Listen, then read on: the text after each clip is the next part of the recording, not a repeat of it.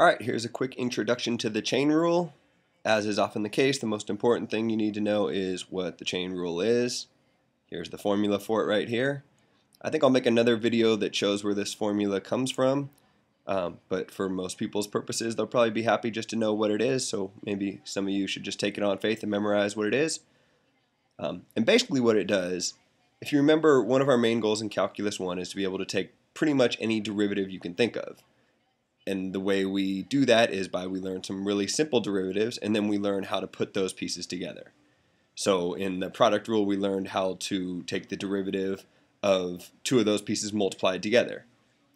In this rule, what we're going to do is learn how to take the derivative of two of those pieces composed together.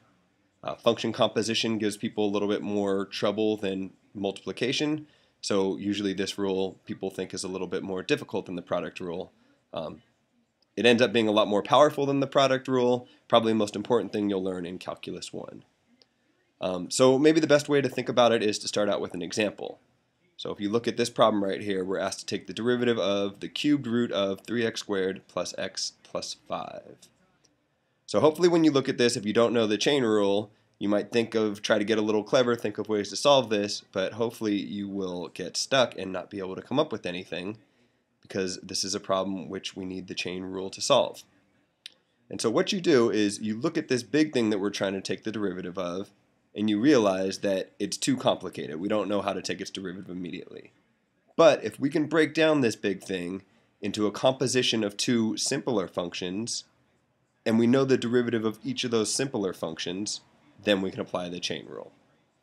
So, in this case, what we're looking for is what I'll refer to as an outside function and an inside function. Figuring out what those functions are is something that takes a little getting used to. Maybe it's one of the harder parts of the chain rule. Maybe I'll just say what they are and then we can talk ourselves into why they're correct. In this case, our outside function is the cubed root of x, which I'll write as x to the 1/3. And the inside function is 3x squared plus x plus 5. So really what we're doing is function decomposition here. We have a big function, we want to decompose it into two smaller parts. That's a technique that you usually learn in a Math 111 class. Gives people a lot of trouble, takes a little getting used to, but just kind of stick with me. Hopefully eventually you'll get the hang of it. One nice thing is that you can guess at what you think these might be. As you start to look at these, you'll start to get the hang of what your best guess might be. The most common mistake would be to switch up f and g, but it's a lot easier to compose these two guys together than it is to decompose this guy.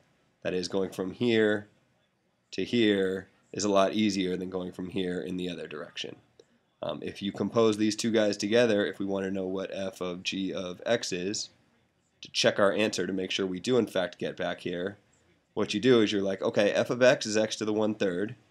So f of anything in here, you replace the x with whatever that anything is. So in this case, that anything is this 3x squared plus x plus 5. So we're going to look at this function, and instead of writing x, we're going to write all this stuff. So we would have 3x squared plus x plus 5 raised up to the 1/3 power, which sure enough is what we were trying to get at. So once you get those parts, the rest goes kind of similarly to what we've seen in the product and the quotient rule. First thing you want to know is what are their derivatives. X to the 1/3, we'll use the power rule there, bring the exponent down in front, and then subtract 1 from what the old exponent was. 1/3 minus 1, you can think of that as 1/3 minus 3/3, in other words, negative 2/3.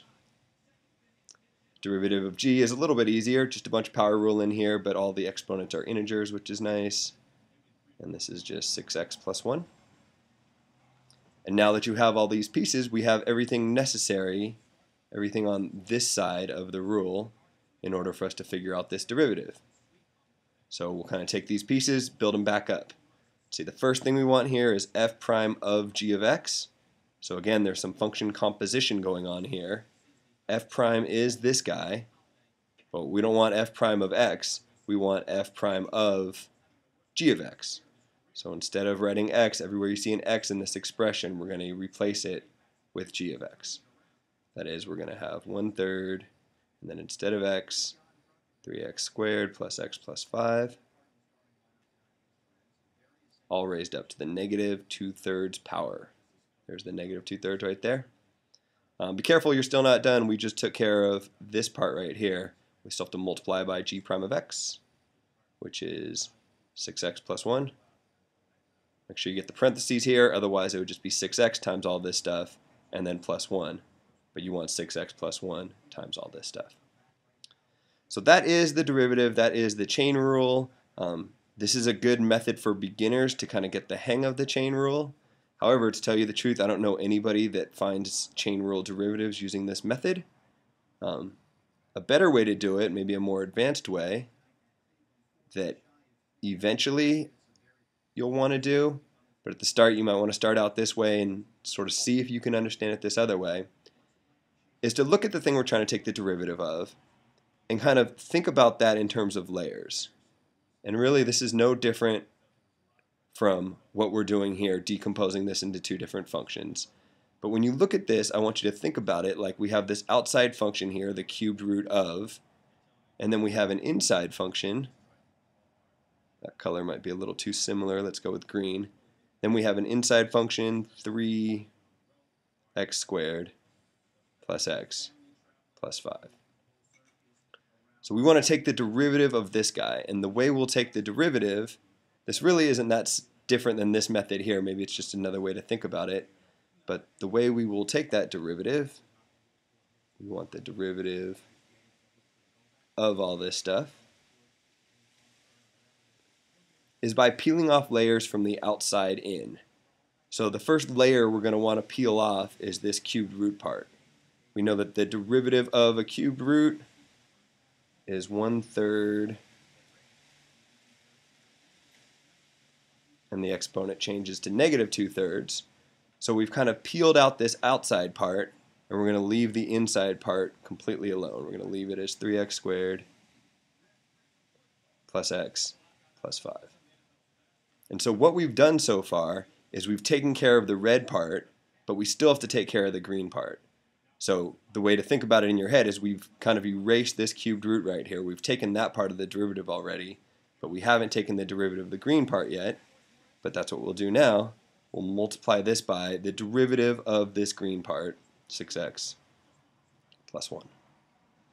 So really it's not that different than this method up here, but this way ends up going a lot quicker, and when you have chain rules inside of chain rules, this above method can be really tedious, whereas this bottom method can be a lot nicer. So there's the chain rule in two different methods. To summarize, I recommend starting out this way, but try to understand this way as you're going, because this way will end up being better as you go.